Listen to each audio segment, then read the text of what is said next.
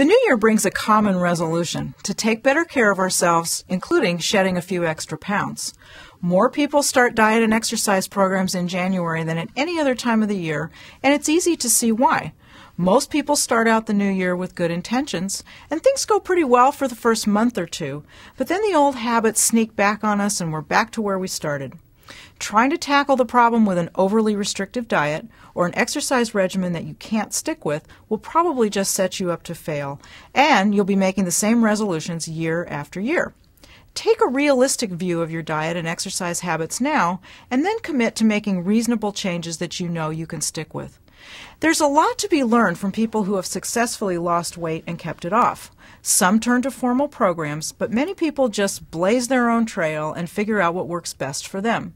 Most eat breakfast every day, and following a low-fat diet is a common strategy too. Not a big surprise, since most people know that fats are the most concentrated source of calories. But beyond that, keeping daily calories in check is the primary driver in determining what to eat. People who have successfully lost weight and kept it off also keep regular tabs on themselves. They keep food journals so they know what they're eating and so they can keep track of calories. And they weigh themselves regularly, once a week or more. They also get a lot more exercise than regainers do, averaging about an hour of activity a day, and it's usually walking.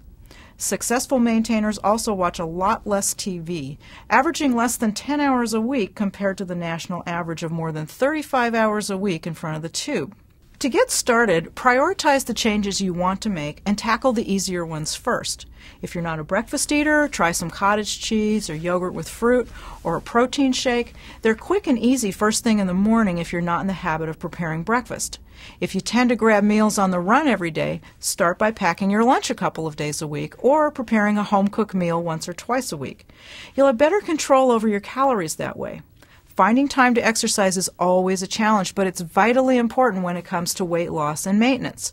Think about what works best for you. Do you prefer a solo walk or a group exercise class? Are you more likely to work out in the morning or later in the day? Set a goal and work your way up to an hour a day. And it doesn't all have to be at once. You could take a walk to the newsstand in the morning, then take another walk on your lunch break or after dinner.